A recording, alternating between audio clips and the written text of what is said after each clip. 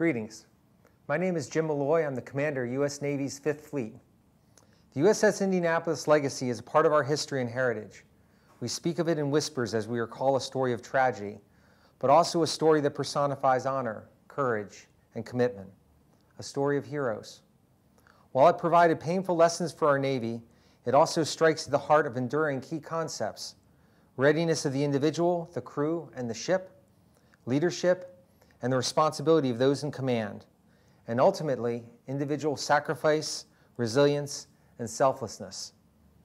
Tradition and history play a big role in our Navy as we stand on the shoulders of those patriots who answered the call at sea in times of great crisis, especially those who paid the ultimate sacrifice that we might live free. In large and small ways, we remain connected with our past, whether through naming ships like the USS Indianapolis, or through ceremonies such as line crossings or changes of command.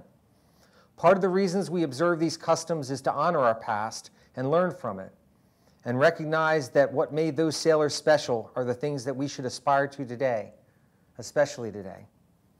Indianapolis was sailing what was the 5th Fleet area of operation in the Pacific in World War II, and today I proudly serve as the Navy's 5th Fleet commander, now focused on the Middle East.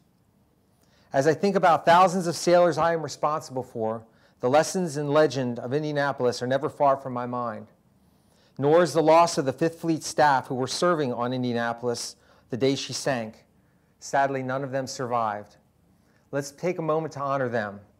Lieutenant Commander Cedric Foster Coleman, Seaman 2nd Class Pat Leon Adams, Radio Technician 1st Class Robert Craig Barker Jr., Seaman 2nd Class William Hearn Bradley, Radio Technician 3rd Class Arno John Telford, Radio Technician 3rd Class Ray Gunthard Wenzel.